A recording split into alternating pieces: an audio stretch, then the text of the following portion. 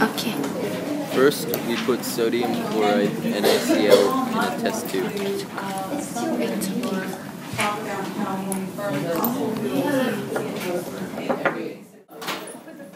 Then we added silver nitrate, AgNO3. Finally, they yielded sodium nitrate and silver chloride, also known as NaNO3 plus AgCl.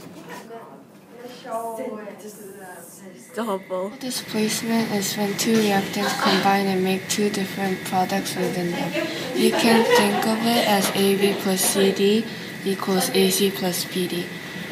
The experiment we did included two reactants, silver nitrate and sodium chloride. The two reactants bonded and made two products, sodium nitrate and silver chloride. Since sodium has a stronger attraction to nitrate than silver does, sodium is able to kick out silver and bond with nitrate.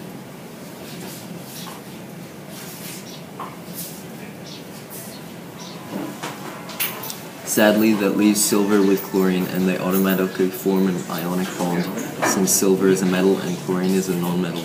In conclusion, the chemical equation becomes sodium nitrate and silver chloride, also known as NaNO3 plus AgCl